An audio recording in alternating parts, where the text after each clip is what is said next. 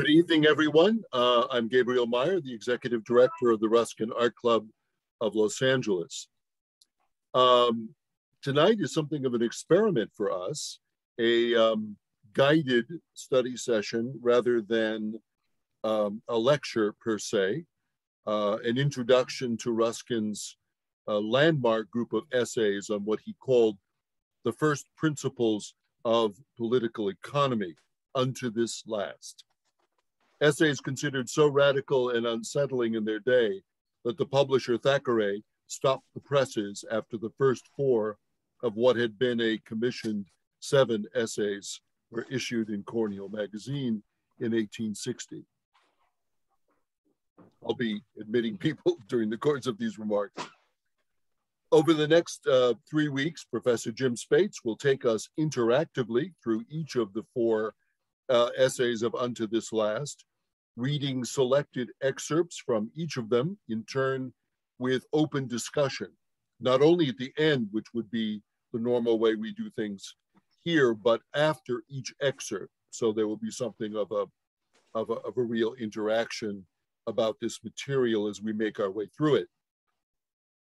The committee that plans our programs is thinking of making this study dimension that we're exploring tonight something that we do regularly, at least once a year. That is, study a major work of Ruskin together in this fashion. A couple of preliminary important remarks before we begin.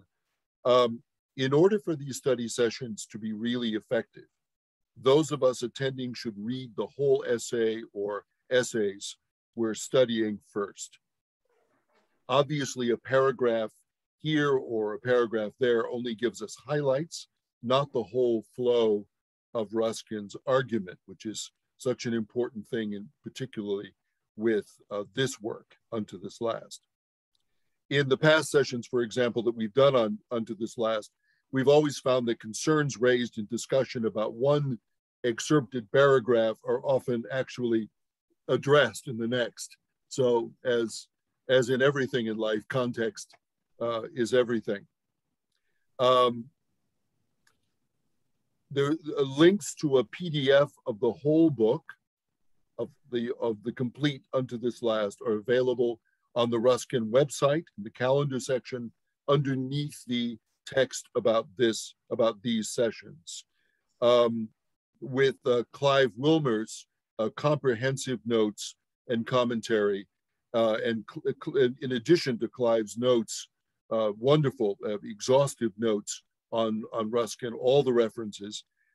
His excellent introduction is worth the price of admission. Each of the book's 4 essays will also be available as a PDF. So as we move through these 4 essays, each of them will be on our website, so you can look at them separately. And as an aid to these discussions, Jim's selections of paragraphs for each of the sessions are also available there. So each time we'll give you a link to the particular paragraphs we're going to be looking at. A little preliminary reading, I think, will go a long way towards making these sessions and our discussions more fruitful. Because of the interactive factor, we're doing something differently tonight with regard to muting. Normally, we mute everyone at the beginning when the speaker begins to speak, and then we only unmute at the discussion at the end. I'm going to ask actually each of you if you will make sure that you mute yourselves when Jim starts speaking, and then unmute when you wish to speak during the various times for discussion. Rather than going back and forth and having me control that process, I think if you'll just mute yourself when Jim is speaking and unmute when you wish to say something during the discussions, I think that'll make these exchanges a little freer, a little less awkward. Jim Spates is Professor Emeritus of Sociology at Hobart and William Smith Colleges in Geneva, New York. He is the co-founder with Sarah Atwood in 2020 of the Ruskin Society of North America and webmaster of the blog site wruskin.wordpress.com. He's a companion of Ruskin's Guild of St. George, a member of the Roycroft campus community, and last but not least, a member of the Ruskin Art Club of Los Angeles. For the last 3 decades, Jim has lectured regularly in both the US and UK on various aspects of Ruskin's life and work. He is the author of many published articles on Ruskin and of the book, The Imperfect Round, Helen Gill Fulyun's Life of Ruskin. Currently, sorry, I have lost a page here. Currently, he is writing Availing Toward Life, The Radical Social Thought of John Ruskin, a striking title, I think, a book dedicated to making Ruskin's masterpiece of social and economic criticism unto this last accessible to a new generation of readers. And so without further ado, Jim Spates. Thank you, Gabriel. I hope everyone can hear me. It's a delight to see everyone and to get going on this session. I think that the Ruskin Art Club idea of doing a work of Ruskin, seriously working with the text every November, is a wonderful idea. And Unto This Last is a wonderful place to start. Unto This Last is probably the pivotal work in Ruskin's life. It appeared in 1860 in a series of 4 essays in a magazine called The Cornhill, published in London by Smith and Elder, which were Ruskin's regular publishers of his books. And I want to tell you just a little bit about it. Gabe, can we show this? A couple of slides here to start us off. This is not going to be a slideshow, but we're going to have just a couple of images to begin. This is Ruskin's self-portrait, watercolor that is at the National Gallery in London, and from 1861. And it's one of my favorite portraits of Ruskin. It gives you a sense. Unto This Last, the essays appeared, as I said, in 1860. So this was pretty contemporary with those essays. And Gabriel, let's look at the second image, if you would. Oh, this is Margaret Ruskin. This is Ruskin's mother, done by James Northcote. This painting is at Brantwood, Ruskin's home in the Lake District in England. And there's his father. Gabe, let's go back to the mother for a moment. A very pivotal aspect of this story of Unto This Last is Ruskin's mother's influence on his life. She was a very, very, very, I could go on for another 15 minutes with the word very, strict evangelical Christian. And she brought her son up in the Bible. At the time, she believed that, as did I think all evangelicals of her stripe, they all believed that every word in the Bible was a direct revelation from God. And Ruskin, from the time he was tiny, Margaret dedicated her son, the only son she would ever had, in fact, the only child she ever had, she dedicated him to the glory of God from his first day. And as soon as she was able, she began reading to him from the Bible. As soon as he was able, a couple of years later, maybe a little bit less in his case because he was so smart, she began having him read back to her from the Bible itself. They would start the very first verse of Genesis, work their way to the very last verse of Revelation, and then start all over again and go all the way through. The result of this is that Ruskin became one of the great biblical scholars of his age, indeed perhaps of any age in Western society. And his works are just chock full. If you've read much Ruskin, of course, you see that there are biblical references all the time throughout all his writings, sometimes 4 or 5 in the same sentence. He read the Bible every day of his life. He used the King James Version, although he knew all the other versions that were available at the time. He read the King James Version, and I'm going to cite you a passage from it just a moment. Gabe, let's look at the picture of his father. There's John James Ruskin. That's Ruskin's father. He was a very successful sherry merchant in London. He became what we would call rich, although not rich by the standards of many of the people who live around the LA area. But he certainly was very wealthy. He was so wealthy that they could travel where they wanted when they wanted. And his son really had private tutors all his life to bring him up. And the very best private tutors he got. His son, Ruskin, went to Oxford as a gentleman commoner in the 1820s, and graduated with distinction from Oxford, gaining a major poetry prize before he graduated. And then his first book, Modern Painters, the first book that caught the public's attention, appeared in 1843 when he was 24. Ruskin was born in 1819. Let me go back and tell you, I want to get you onto this last very quickly. I don't want this to be a long lecture. I want this to be an introduction to the paragraphs we're going to share together tonight. So Ruskin first became of notice to the English public and to the English-speaking public in 1843 with the publication of Modern Painters, the first volume of Modern Painters. He did not know that it was going to be the first volume of Modern Painters. It was just called Modern Painters. And the burden of the book was to prove that J.M.W. Turner was the greatest painter since the great masters of the Renaissance. And he spent months, if not years, getting ready to write this book. And the prose in it was so mesmerizing. People were just taken by Ruskin's paragraphs and his thoughts. And he became very famous very quickly, even at this young age, and became so famous that he went on to write other books because of largely public demand and his own desire to write more.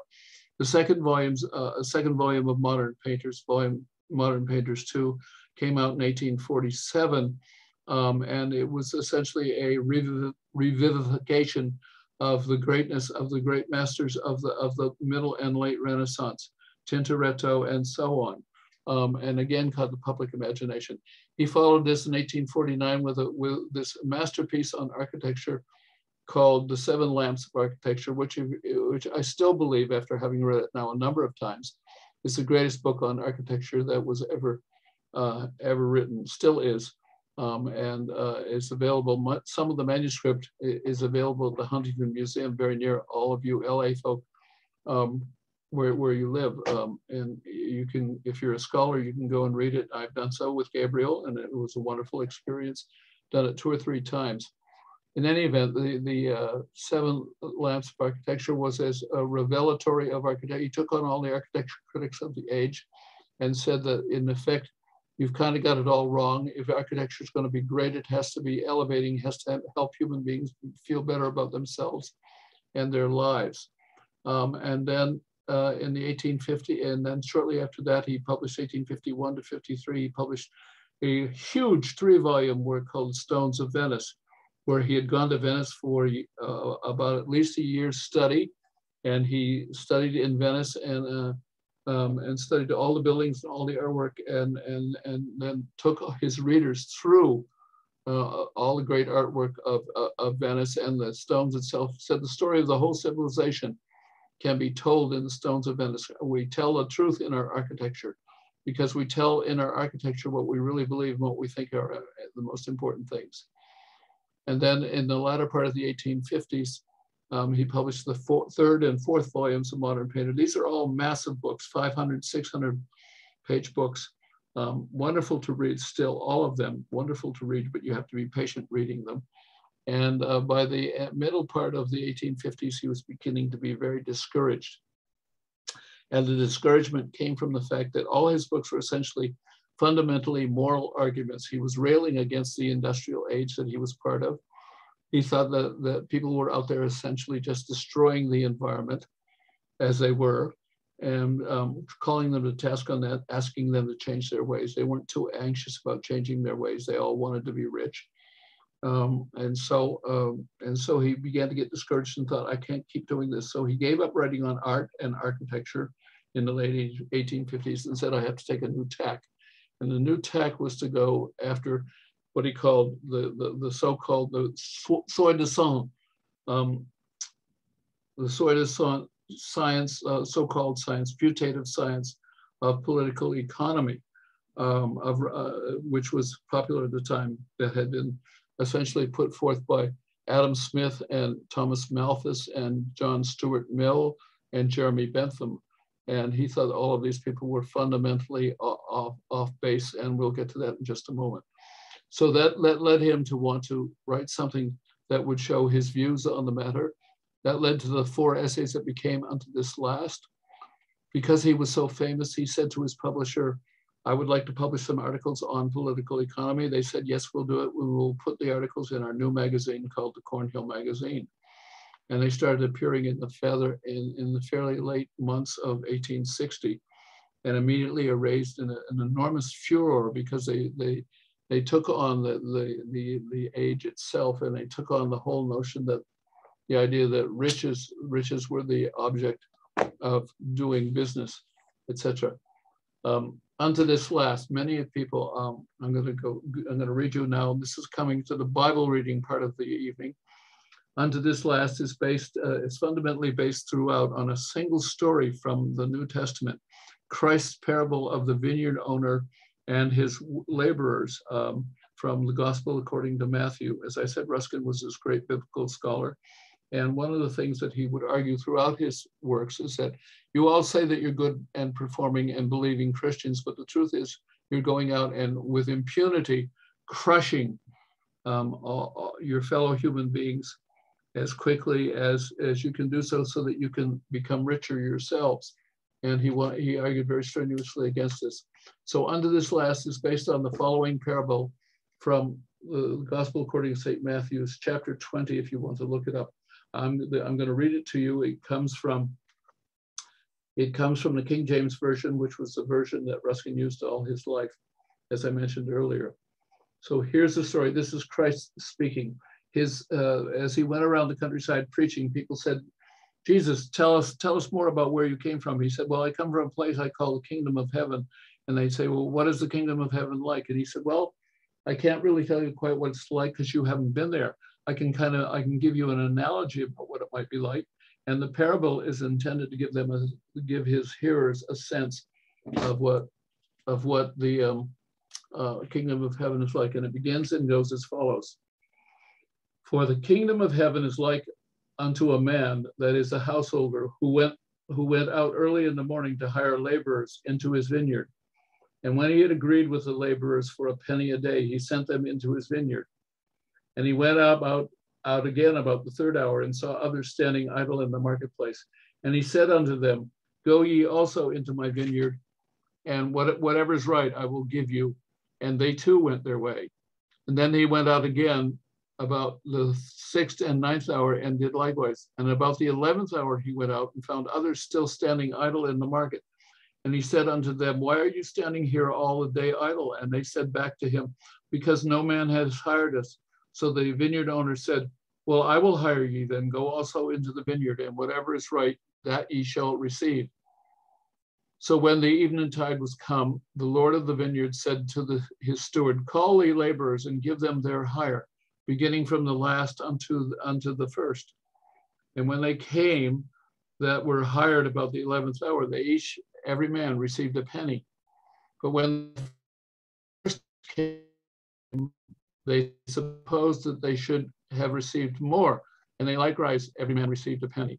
And when they had received it, they murmured against the good man of the house, saying, these last have wrought but 1 hour, and thou hast made them equal to us, which have borne the burden and the heat of the day. But the vineyard owner answered one of them and said, friend, I do thee no wrong. Didst thou not agree with me for a penny? Take that which thine is, and go thy way. I will give unto this last, even as unto thee. Is it not lawful for me to do what I will with mine own? Is thine eye evil because I am good? And so the last shall be first, and the first last, for many be called, and few chosen. And this is the parable that runs through all the entire text of Unto This Last that was so important for Ruskin. That the phrase unto this last, we will come back to it later on as we make our way through. So in that parable, we have a couple of points that are really very fundamentally important. The notion of being just to everybody who works for you. Remember, Ruskin's job is to take on the political economists of his day. The object of business, and we will get to this before our hour is up tonight. The object of business is not to make money, but to do something that is good for the nation and treat the people who work for you well along the way. And the essence of part of that story is the necessity of productive work for everyone. And a penny a day, I probably should add at this point, a penny a day at the time that the parable was certainly adequate to meet all the expenses that any normal laborer would have during that day. That would mean food and clothing and shelter, and enough left over to take care of those who depended on him or her. And the second is so fair pay for all. He paid them all the same, the ones that started at the beginning, the ones that started at the end, so that they would all have their penny a day. And the second point is to take on this whole issue of what is the best way to do business itself. So that, Gabriel, is sort of an introduction to and why Ruskin got to Unto This Last and the 4 essays of Unto This Last. And so I thought maybe what we would do is we will begin with the first paragraph that is part of the reading for today. And what we're trying to do as we go through these paragraphs is to, it was very hard to excerpt just the bits that were the most important in these essays, because actually all the things that Ruskin says in these 4 essays are incredibly important. So here's the first paragraph that we were going to go through and talk about tonight. Among the delusions, this is Ruskin, among the delusions which at different periods have possessed themselves of the minds of large masses of the human race, perhaps the most curious, certainly the least creditable, is the modern science of political economy, based on the idea that an advantageous code of social action may be determined irrespectively of the influence of social affection, which means the care for the people who work for you, or the care for the products that you're making. And that's the story of Unto This Last of the parable that we read just a moment ago. I'm going to read you just a little bit more, which was not part of the paragraph that you see on your screen ahead of you. Ruskin writes in the following paragraph immediately after the one I just read. He said, so just lean back, close your eyes, and listen to his words. Of course, as in the instances of alchemy, astronomy, witchcraft, and other such popular creeds, political economy has a plausible idea at the root of it.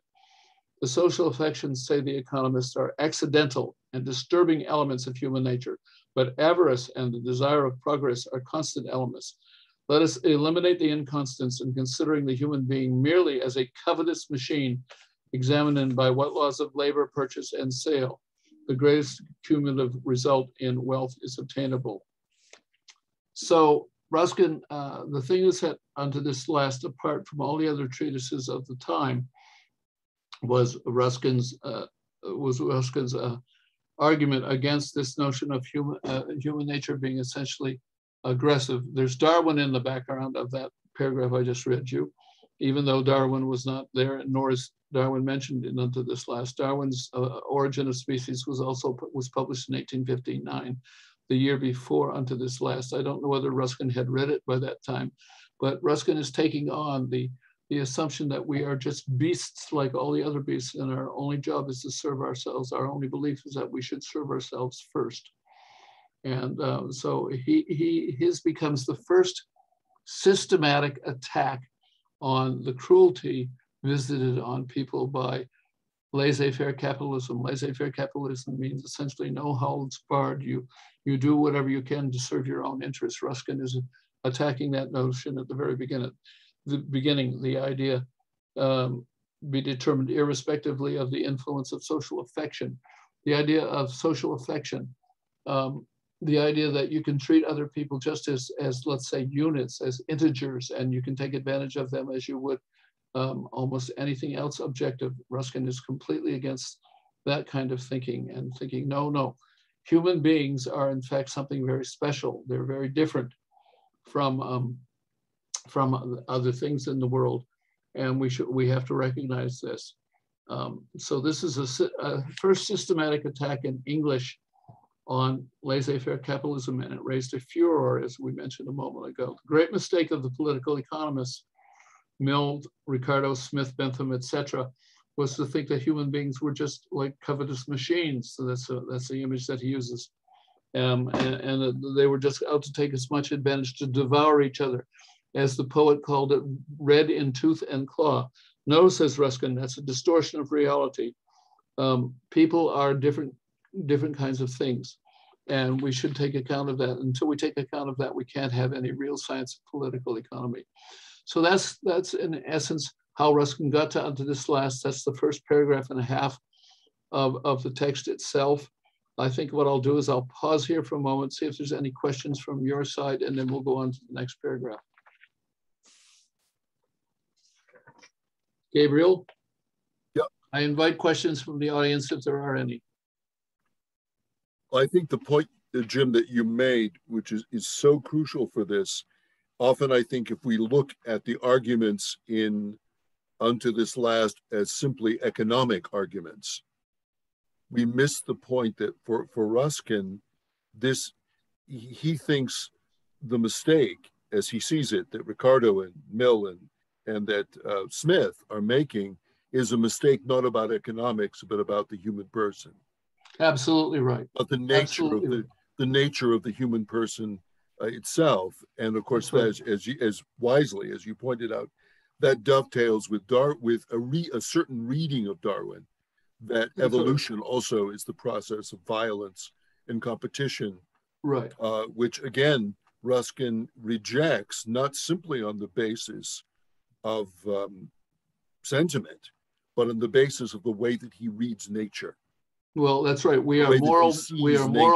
We are moral creatures. We have choice in the matter, and I'll get to that in just a moment as we go further. But he does not believe in this notion that human beings are simply beasts. We have a much deeper complexity to ourselves.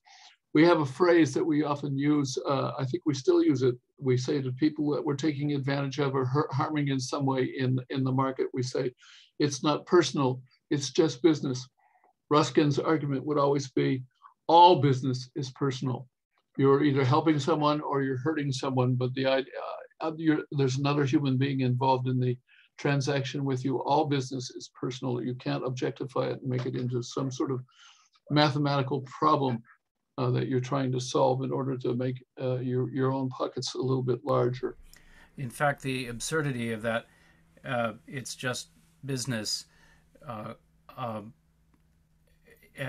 was highlighted in the film The Godfather, when someone is about to be murdered by a mafioso, and he says he apologizes to him and says, "I'm sorry, it's just business." Yeah. Now, what could be more personal than being murdered? Okay, if there's nothing any other questions or comments? All right, let's move on to our second paragraph. It's a little bit later in the essay. Ruskin goes on and basically talks about how some writers of the time are trying to prove that the interests of the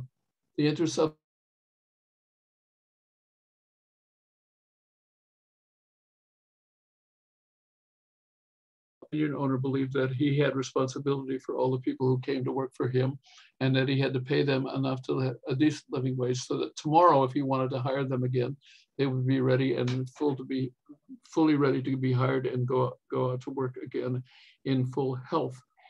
So the second paragraph is where he goes further with this argument about human beings being different in how they treat the world. Obstinately, this is a little bit a sentence just before what's up on your screen. Obstinately, the masters take one view of the matter, obstinately the operatives another, and no political science can set them at one. It can't be settled. Some people say Marx would argue that the masters and the workers were always at odds with one another. Marx was around in these days. He was in London and he was working in the British Library. Ruskin, as far as I know, never met him. I don't believe that Ruskin ever read him. I don't know that. But in any event, Ruskin is saying here, we can't, this is not something that we can know. Human nature is not like that. Ruskin goes on to say in the paragraph that is on your screen, it would be strange if it could, it not being by science of any kind that men were ever intended to be set at one. Disputant after disputant vainly strives to show that the interests of the masters are or are not antagonistic to those of the men. None of the pleaders ever seeming to remember that it does not absolutely or always follow that the persons must be antagonistic because their interests are. If there's a crust, this is a wonderful example.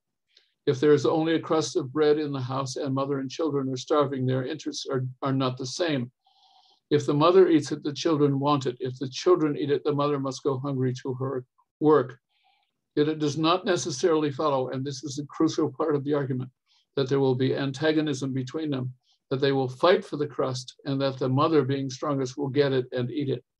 Neither in any other case, whether the relations of the persons may be, whatever the relations of the persons may be, can it be assumed for certain that because their interests are diverse, they must necessarily regard each other with hostility and use violence or cunning to obtain the advantage. In other words, it is not a question of human nature. Human beings are not the same as other kinds of creatures in the world, if indeed other creatures in the world are really like that. It is not human nature to be aggressive and violent and to be out for me first at the expense of everybody else. Ruskin goes on, not on your screen, Ruskin goes on a little bit later. He says, even if this were so, and it were just as it is convenient to consider man as actuated by no other moral influences than those which affect rats or swine, the logical conditions of the question are still indeterminable. So Ruskin believes in human agency. He believes that we are conscious, sentient beings, that we have choice in matters. We can decide to move in one direction or another. We have no way of knowing really what the mother will do. She may eat the crust of bread. She may break it up into smaller pieces and give some to the children. She may give it all to the children. We never know what she's going to do. She herself may not know what she's going to do. That's why it's such a wonderful example. She can do something that is what we would then regard in the abstract as being selfish, but we don't know that she's going to do that. Human nature is not necessarily selfish or aggressive or violent, and we try to then destroy the others as we come into contact with them in their lives. And in the last sentence that you see on the screen, they must necessarily regard each other with hostility and use violence or cunning to obtain their advantage. Okay, so Gabriel, let's pause again, see if we have any comments from the audience on this.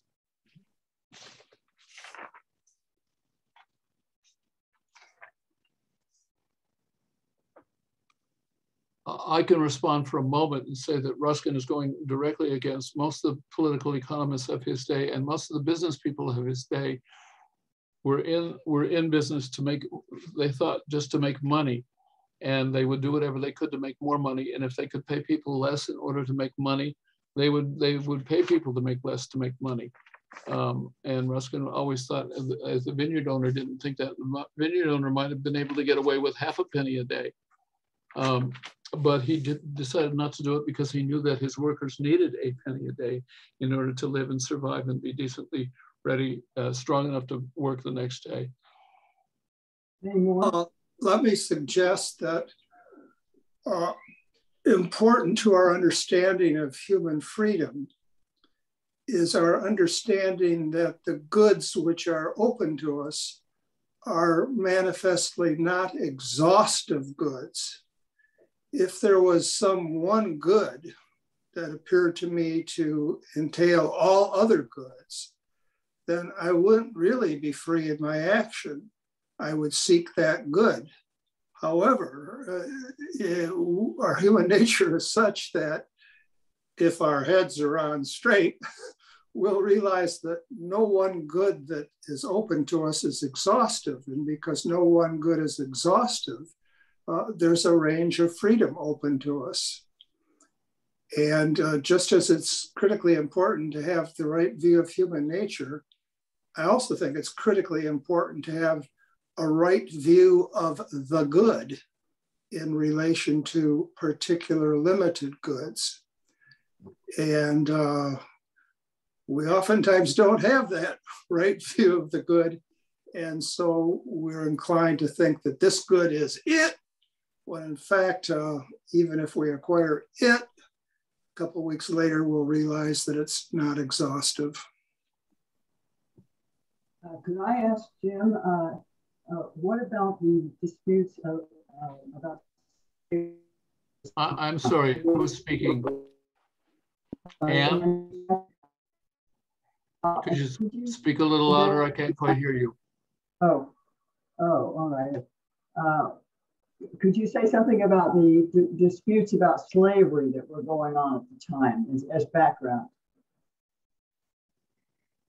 Oh, I'm sorry. I have to change my speaker. Well, the issue of Ruskin and slavery is a complex one, and not one we really want to get into. No, I meant as background. You talked about Darwin in the background. Well, before Darwin's Origin of Species appeared in 1859, there had been discoveries in geology and biology in the decades before that began to make it very clear that the biblical view of creation as having occurred in 7 days could not possibly be correct according to the data of the world itself. And so he's partly writing in against that particular notion about the human nature thing.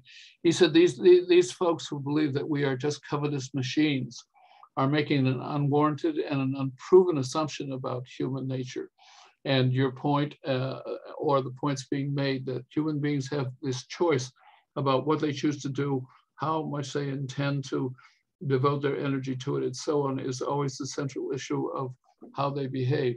We are fundamentally unpredictable, and we will always be unpredictable. That is Ruskin's argument. None of this can be settled. There's nothing automatic about this. There's nothing you can know for certain about which way anybody's going to finally choose. I think, Jim, one of the things here that strikes me is maybe a little further in the paragraph that you were reading. Again, it's that idea that against the classical economists about the naturally built-in antagonism between employers and employee, he says, but in the division of profits, the gain of the one may or may not be the loss of the other. It is not the master's interest to pay wages so low as to leave the men sickly and depressed, nor the workman's interest to be paid high wages if the smallness of the master's profit hinders him from enlarging his business or conducting it in a safe and liberal way. That's a stoker true. ought not to desire high pay if the company is too poor to keep the engine wheels in repair. So that, again, that notion of the common good, rather than simply individually motivated avarice. Yeah, I think you're right. That's an earlier passage that we skipped over. Let's go to the third paragraph, Gabriel, because we can maybe get a little bit deeper into that if we go. He goes on a little bit further in the essay. Ruskin writes, "We will suppose that the master of a household desired to get as much work out of it." This is the way the political economists of the time would have viewed it. "We will suppose that the master of a household desires only to get as much work out of his servants as he can at the rate of wages he gives. He never allows them to be idle. He feeds them as poorly and lodges them as ill as they will endure, and in all things pushes his requirements to the exact point beyond which he cannot go without forcing the servant to leave him. In doing this, there is no violation on his part of what is commonly called justice. He agrees with the domestic for his whole time and service and takes them, the limits of hardship and treatment being fixed by the practice of other masters in his neighborhood. That is to say, at the current rate of wages for domestic labor. If the servant can get a better place, he is free to take one, and the master can only tell what the real market value of his labor by requiring as much as he will give." And then again, going on a little bit, which is not on your screen. This is the political economical view of the case according to the doctors of that science, who assert by this procedure the greatest average of work will be obtained from the servant, and therefore the greatest benefit to the community, and through the community by reversion to the servant himself. This, however, is not so. It would be so if the servant were an engine of which the motive power was steam, magnetism, gravitation, or any other agent of calculable force. But he being, on the contrary, an engine whose motive power is a soul, Ruskin's belief in the soul, the force of this very peculiar agent as an unknown quantity enters into all the political economist equations without his knowledge and falsifies every one of their results. This is a very important Ruskin line. The largest quantity of work will not be done by this curious engine for pay or under pressure or by any help of any kind of fuel which will be supplied by the cauldron. It will be done only when the motive force, that is to say, the will or spirit of the creature, is brought to its greatest strength by its own proper fuel, namely by the affections. So this notion of the affections and that one should care about one's workers, one should care about one's work, one should care about the product that one creates are all essential to what Ruskin's trying to get at here, this notion of a soul. Certainly one of the issues lurking behind Darwin, though I don't think he spoke about this directly, is the negation of a soul. The idea that human beings are machines like everything else, and like water flowing here to there can be measured, etc. No, says Ruskin, this is never the case. Gabriel said earlier, as we began, this idea of consciousness, human beings have consciousness, they can choose to go in this direction or that direction as they see fit, etc., is a central element in what Ruskin's getting at here. We are all quite different from other creatures. We are all quite different from the very powerful forces that shape the natural world.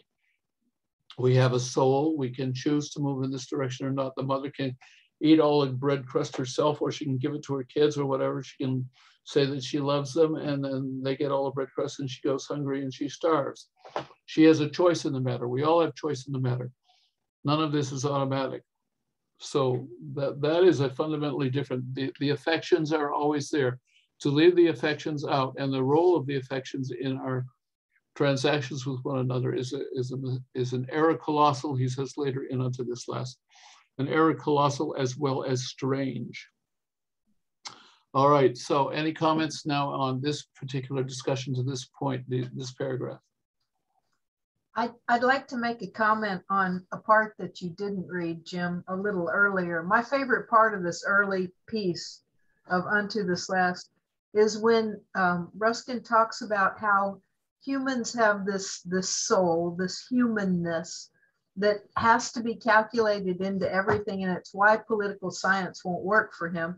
And he gives the metaphor of the science of gymnastics for human beings that have no skeletons. And he says it's the very same thing. Anytime you calculate a human being without a part that's essential to them, and to him, the soul is as essential as the skeleton, then if you calculate without that, you're always wrong, right? That's right, because you can't calculate it. You cannot calculate it because we never know what people are going to do. Good for you, Kay. I agree. That's a very good passage. Anybody else? One of the things that Kay brought up, which I think is just a sideline, we often miss, especially in these very earnest essays of Ruskin, where he's arguing a point, the humor, and the passage that Kay refers to is so classic.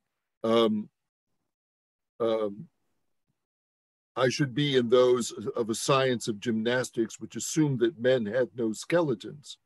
It might be shown on that supposition that it would be advantageous to roll the students up into pellets, flatten them into cakes, or stretch them into cables, and that when these results were effected, the reinsertion of the skeleton would be attended with various inconveniences to their constitution. The reasoning might be admirable, the conclusions true, and the science deficient only in applicability, but it would be utterly wrong. That's his whole point. Yeah, absolutely. But what I love about it is that there's a sly humor here that he's having fun with this. And most of his readers are not getting the humor, Gabriel. Yeah, apparently not. I should mention here, perhaps, and we can talk about it a little bit later, that when Ruskin's essays began to appear in the Cornhill magazine, it was not long before that the editor of the Cornhill magazine, who was William Makepeace Thackeray, the author of Vanity Fair, began to get letters from outraged readers who said, "Who is this guy? This guy's an art critic. What right has he? What competency has he to write on matters of political economy?" And they put tremendous, as time went on, they put tremendous pressure on the Cornhill magazine to not publish any more essays by this strange fellow on political economy. In the end, it worked. We'll get to that as we move on in our next two sessions. Yeah, okay. Gabriel, shall we move on to the fourth paragraph? And I think this is the most important. This is in two parts, Jim. Yeah, this is the most controversial thing. This is the thing that drove many of Ruskin's readers. Many of the people who have been his readers of Unto This Last would have been very highly educated people, very wealthy people in the England of his age. They didn't like what he was saying. He was essentially calling them out and saying that you all say that you're good Christians and so on. You take care of the world as your master tells you to take care of the world, but you don't. You just exploit others, and for your own monetary benefit. So here is the passage, the fourth paragraph for tonight, coming from the latter part of this first essay of Unto This Last. The fact is, people have never had clearly explained to them the true functions of a merchant with respect to other people. I should like the reader to be very, very clear about this. This is an essential thing, and it essentially is about the vineyard owner. The five great intellectual professions relating to daily necessities of life have hitherto existed. Three exist necessarily in every civilized nation. The soldier's profession is to defend it, the pastors to teach it, the physicians to keep it in health, the lawyers to enforce justice in it, and the merchants, this is new, no one had ever said this before, to provide for it, to provide for the nation. And the duty of all these men on due occasion is to die for it. On due occasion, namely, the soldier rather than leave his post in battle, the physician rather than leave his post in plague, the pastor rather than teach falsehood, the lawyer rather than countenance injustice, and the merchant, what is his due occasion of death? It is the main question for the merchant as for all of us, for truly the man who does not know when to die does not know when to live. Okay, and there's more to this, which I'll get to in a moment, but here I wanted to introduce two very important concepts of Plato. Ruskin was a deep reader of Plato, an inveterate reader of Plato. He used to read Plato almost as religiously as he did the Bible itself. And the two concepts that I wanted to introduce are the concept of techne and arete. They're all in the Republic, in book 1 of the Republic. Techne is the work that one does. And Ruskin and Plato argued that there were three aspects to the work that we do in life. We have the ability to do it, the skill to do it, we have the knowledge of how to do it, and we have the wisdom of how to do it best and when to apply it most effectively in order to benefit those who come to us for the excellence that we provide and the work that we do. That is a techne. And if you look at back at all five of those professions that we talked about a moment ago, all five of them are fundamentally service professions. All technes come into being in order to serve us in some way. So your mechanic of your car, his job or her job, as the case may be, is to make your car well and serve it. The techne of the grocer is to give you good, clean, fresh, healthy food for your table. The techne of a teacher is to teach and bring his students to the highest level of which they are capable and of which he is capable of bringing them, and so on down the line. Every profession exists, does it not, friends, in order to serve us in some way. That's why we bring it into being. That's why we keep it around. So the teacher has a function, the pastor has a function, the physician has a function, the soldier has a function, and the merchant has a function. And the merchant's function is to provide for the nation the things that it needs in order to be strong and healthy. So here's one of the takeaways of this first essay that I think is perfectly clear by now, and is in keeping with the parable of the vineyard owner and his laborers. The roots of honor are service. When we serve the people for whom we have been brought into being, then we are applauded for it, we are thanked for it, we are appreciated for it, we are, in many ways, we are thought of as admirable people. We spontaneously put up statues to people who perform their techniques perfectly. Look around you everywhere, anywhere in the world at statues, awards of all sorts. We honor those who practice their technique as it should be performed. And we ignore or denigrate or in some way punish those who abrogate their technique's responsibilities. Again, look at the statues in England. You find statues to Churchill everywhere, to Nelson on the top of a column in Trafalgar Square. In Washington, we have statues to Washington. We have a monument to Washington. We have one honoring Jefferson, Martin Luther King, veterans of those lost in war. We never have statues to people like Hitler or Attila the Hun because they betrayed their techniques. The Academy Awards, the Nobel Prizes, the Congressional Medals of Honor are all essentially to honor people for doing the work that we wanted them to do at the best level at which they were capable. The second Platonic concept I wanted to introduce here for a moment, and it is essential, and Ruskin understands this underneath of what he's saying, is the notion of arete. And the arete is essentially the essence of anything. All things that exist have an arete, they have an essence, a raison d'etre, a reason for being. The flower, all the flowers in the world are trying to be perfect flowers. And in terms of techniques, the idea of a technique is to practice it to the very best of your capability. This is no mystery. We all know this. It's unambiguous. But people hated Ruskin for saying this sort of thing, that the merchant's task was to serve us, was to bring us the things that we truly need in order to live and survive well, and make us stronger and healthier human beings. They hated him. They hated him for saying all of this, for having the temerity to say that they were essentially being inhumane and being hypocrites. So now let me finish with the last bit of this paragraph, which is one of the best things that Ruskin, I think, ever wrote. He says, observe the merchant's function or manufacturers, for in the broad sense in which it is used, the word must be understood to include both. The merchant's function is to provide for the nation.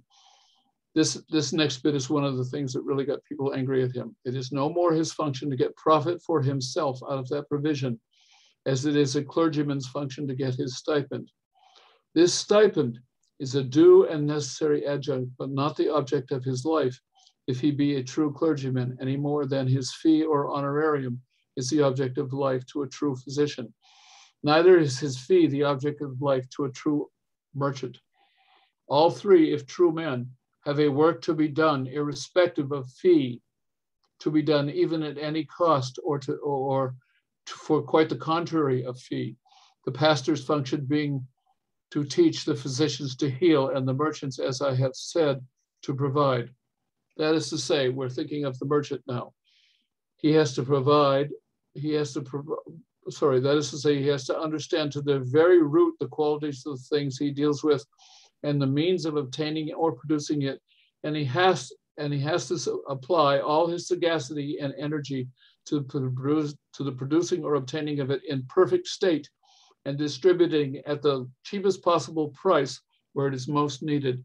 Now, this is what really got people upset with him, because they thought they were in it for the money. They thought they were in it for profit. No, says Ruskin, you certainly are entitled to a certain amount of profit from the work that you do. But the real reason you are there is to provide a good service, a good quality for somebody. When people love their work, they do it automatically. They don't do it for the pay. They do it because they love their work and because they think their work is important and provides a service to somebody. Many of us who are here tonight are teachers or former teachers.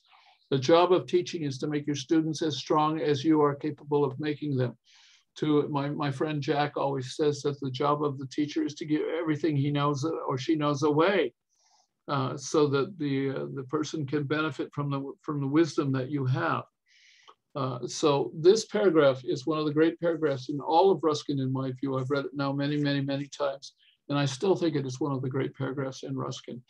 So the idea of business is not to make money. The idea of business is to provide a service that really does some good for other people, and to make enough money in the doing of it so that you can go on producing the good that it is that you create for the good of the people that you serve with it. So Gabriel, let's stop there and see if we have any discussion coming from this wonderful paragraph.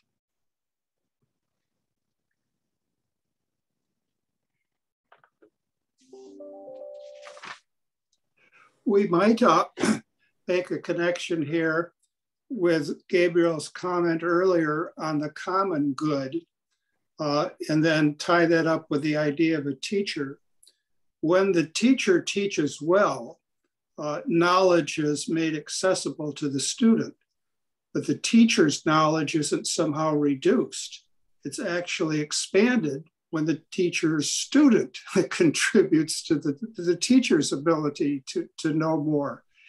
And we have to make a fundamental distinction between immanent goods, goods that really exist within the person, and merely fungible external goods.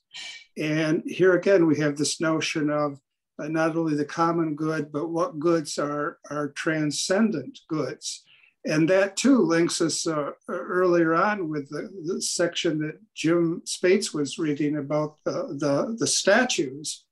What a difference. You're reading King James, and there's a kind of statue, which is what? It's a graven idol.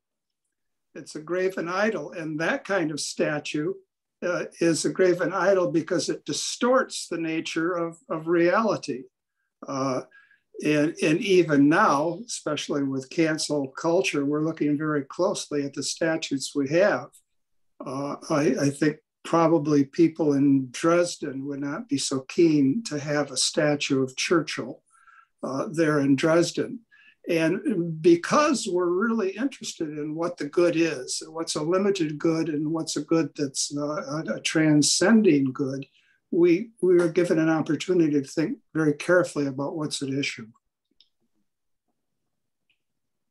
Yeah, there was this kind of, as I said a moment ago, it was this kind of paragraph that drove Ruskin's readers crazy. And they took great umbrage at what he was trying to tell them.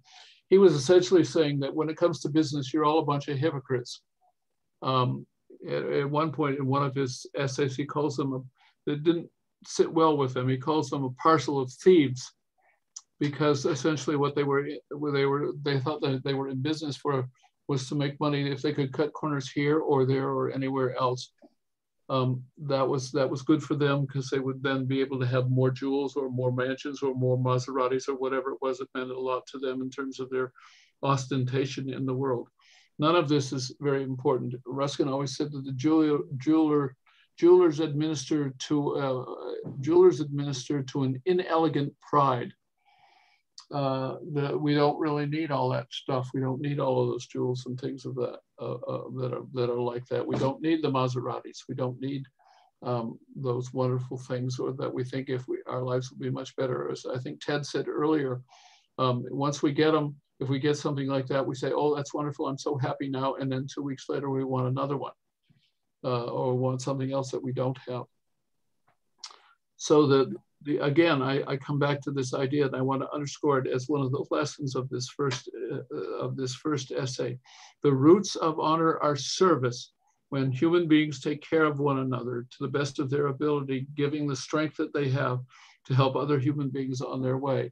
That is serving them, and that kind of service is the essence of doing all the techniques that we talked about tonight, or any other one you can imagine. Any technique that you imagine, its job is to provide some sort of service for somebody. So I want to come back to that. I want to come back to the idea of the vineyard owner, and the vineyard owner served the people who came to work for him. Some of the people, not understanding what he was really about, said, "Well, that isn't really quite fair. You paid these people a penny a day." Vineyard owner didn't say this exactly, but certainly thought this. A penny a day is what they need in order to live well in the world. I am responsible for their well-being. Part of the essay that I'm skipping over tonight, because we don't have enough time to go over it, is where he says that when you employ people, you become like a parent to them. You become responsible for them, the lives that they lead, the quality of the life that they lead, the well-being of their lives. And to pretend that you are not responsible for them, to underpay them, is to weaken them, to in some way, not give them enough money so that they have enough food to eat, or they have enough, they can't clothe themselves in the winter months that are coming on us now. All of that is reprehensible. Hence, if you do that, if you pay people as little as possible, you're essentially abrogating your responsibility as a responsible person in the world, as an employer in the world, and it is reprehensible. And to think that you can do that, and that's just the way it is, that it's just personal, it's not business, is an enormous mistake and reprehensible. Any other comments on this paragraph? And then we go on to our last paragraph. Yeah. Oh, you might go. Good.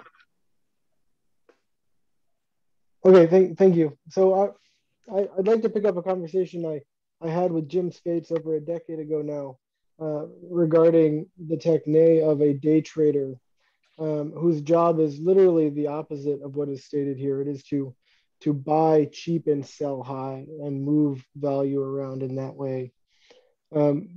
Someone who's doing that, as you know, we all have investments these days. How does Ruskin respond to a job who's literally to do the opposite of distributing goods at the cheapest possible price where it's needed most? Yeah. Well, thanks, Trev. Ruskin has a direct response to that, not in this essay, but I think in the following essay, where he says that you are still responsible. You as the employer or you as the worker are still responsible for taking care of the other person whose life you touch. So that fundamentally you must do whatever you can to give them the things that they need. That's why a penny a day in the time of the biblical parable was enough to take care of that worker for the day and the people dependent on him. And so you paid them a penny a day. Maybe you could get by with paying them less, but you would never think to do that because that would be immoral. Because in Ruskin's view, it is immoral to do anything that weakens another human being. We never do anything consciously or willfully that will weaken another human being. We only do those things that we know will strengthen them or lead them on a path to greater strength. So I'm not quite sure of whom you speak directly, Trevor, but I do know that fundamentally Ruskin says that this whole issue of buy in the least expensive and sell in the dearest markets is another one of these fundamental errors that we make in terms of thinking about how to do business. Yeah, Jim? Yes, go ahead, Gabe. Yeah, just to underline something that you said earlier, because I think this is the crucial thing, always to see that the argument here is not an economic argument, first and foremost. It's an argument about the nature of human life and the nature of the responsibilities. Right, human well-being. Yeah, and when he says in the paragraph that you cited, this comes just after this paragraph that we have on the screen now. The master, the businessman is the master and governor of large masses of men in a more direct, though less confessed way than the military officer or the pastor. That's right. So that on him falls in great part the responsibility for the kind of life people lead. Quite so. Because it's really crucial. And it becomes his duty not only to be always considering how to produce what he sells in the purest and cheapest forms, but how to make the various employments involved in that production or the transference of it most beneficial to the men employed. So that people who are involved in hiring other people there, they must always keep in front of them this idea of what is sufficient to meet the needs and be helpful for the people I hire. That's absolutely right. Yes. Shall we go Jim, on? this is Peter. Yeah, Peter. This brings to mind the modern notion of servant leadership, in which rather than the employees there to serve their leader, the leader serves their interests in terms of things that you're talking about.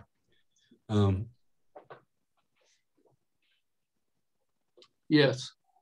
So here's another way to think about it. One of the passages we read earlier is that the true motivating force is the affections. If you have a job, it is your love for the job that drives you on, not the money. I mean, the money is important. You need the money in order to stay alive and not pay the rent and all those sorts of things. but it is the love of the job and the desire to do your techne to the highest level of which you are capable that drives you on. With the secretary who stays late at no extra pay to help you with something that you need to get ready for your students the next day or something like that is exactly what he means. That sort of thing it's not done for pay. It's done because of the affection for the work or the affection for the people for whom the work is done. And I'll just extend that slightly to say it's also done not with the idea that it brings ultimate fulfillment, but in fact it does. Yes, I think that's true, Ted. I think that's true. A job well done is a job well done. I often used to say to my students, when you have done the work on the paper that you submit to your professor yourself, you feel much better about it than you do if you've found some way to sort of cut corners, cheat a little bit on the side, etc. And it wasn't really your own fully good work. Your own heart feels good. That's the affection part of this. Mm-hmm. Okay, Gabe, let's move on to the last paragraph. Jim, can I make one more comment? Just yeah, please do, of course. Ted's comment. There's another much earlier passage in the Roots of Honor that talks about that in such a clever, cunning way almost. He says, treat the servant kindly with the idea of turning his gratitude to account. In other words, to profit. And you will get, as you deserve, no gratitude. Right. Yes. Nor any value for your kindness. But treat him kindly without any economical purpose, and all economical purposes will be answered. That's right. That's a lovely passage. In this, as in all other matters, quoting the gospel now, whoever will save his life shall lose it. Whoever loses it shall find it. This whole self-sacrificial dimension to these roles that people have in society. That's right. That's right. All right, so let's go to our last paragraph, paragraph 5, and then we'll have a little more discussion, and then we'll be done for this evening. So Ruskin comes to the end of this essay knowing that he has written some things that many people who will be reading it certainly have not thought through with great clarity. And so he always believed that, or he always tried, he always said, I always try never to publish anything unless I know it is true. So he would go and do whatever he was working on, whether it was architecture or art criticism of Turner or anybody, and worked through it till he thought he had the essence of it and it couldn't be any better than that. That was his affection for the work that he did and his pride, taking his own pride in the work that he did. So here he comes to the end of this first essay with this wonderful paragraph that ends the essay, all of which, meaning everything that we've talked about earlier tonight, sounds very strange. The only real strangeness in the matter being nevertheless that it should so sound. For all of this is true, and that not partially nor theoretically, but everlastingly and practically. All other doctrine than this respecting matters political, being false in premises, absurd in deduction, and impossible in practice, consistently with any progressive state of national life. All a life which we now possess as a state, as the nation, showing itself in the resolute denial and scorn by a few strong minds and faithful hearts. He has in mind people here like Dickens and Carlyle, of the economic principles taught to our multitudes, because they were being taught at the time that the object of business is simply to make money. And so far as accepted, leads straight to national destruction, respecting the modes and forms of destruction to which they lead. And on the other hand, respecting the farther practical working of true polity, I hope to reason in a following paper, which is leading into his next 2 papers, which we'll talk about next time. So he knows all of this is controversial. He knows people haven't thought about this very clearly. He has defined in this essay the real purpose. Nobody had ever said this before, clearly, certainly not in English or not to my knowledge, that the real purpose of business is not to make money. The real purpose of business is to serve others, whatever your business or your techne is, to serve others and help them get stronger in some way that you are capable of doing. So a poet, Elena was on the line before, I don't know whether she's still with us. So that a poet's job is to write poems that will elevate the understanding of the world of the people who read the poems that she writes. And the idea of the technique of an artist is to paint something or to take a photograph of something or create a sculpture of something that people looking at it will go, oh my goodness, isn't that wonderful? I didn't know that before. I didn't think of that before. We are here to serve others. There is no other reason that we are here. Human beings have been created to serve other people and to make them stronger. To not do that is both hypocritical, damaging, and unconscionable. And that's pretty much the end of the first essay. So any more comments from you all before we call it a night? Thank you for that passage, Jim. It's a great passage. And a number of you have pointed up, and very nicely, thank you very much for your reading, passages that I have left out, selecting out just a few things for us to think about in these talks has been exceedingly complex. This is a wonderful book. I hope by the time we're done with these 3 sessions that you will think about Unto This Last is one of the great books of Western civilization, a book that you, if you have not read before, that you must read all the way through and very carefully. And if you've read it before, that you must read again all the way through and very carefully. Every time you read it, you will find new elements, new aspects to it that you'll say, oh my goodness, what a brilliant way to put that. And I've been teaching this text for 25 years and more, and I still think it is one of the most incredible things I have ever read. Well done, Mr. Ruskin. Well done, you. Thank you for coming. Thank you. Yay. Thank you, Jim. Thank you. Thank you. Thanks You are very welcome. much. Thank you, Jim. So much. The vineyard owner, folks. Just a quick housekeeping point. Again, I want to thank Jim for guiding us so richly through this first essay, the Roots of Honor. We look forward to next week's double bill. The 2 middle essays, The Veins of Wealth and Qui Judicatis Terram. Again, if possible, please go over the study materials for next week. They will be on the website in the calendar section underneath this event, where all the links will be. We'll post them there shortly. So, and also I wanted to say that if anybody has comments or further questions for Jim or suggestions about these and other programs, please email us at info@ruskinartclub.org. Perhaps somebody will develop a parable of universal basic income. Yes. Well, everyone, a good week and good night. Good week and Thanks good night. And thank together. you again. Thank you, Gabe. Thank you, Jim. You are welcome. See you, everybody.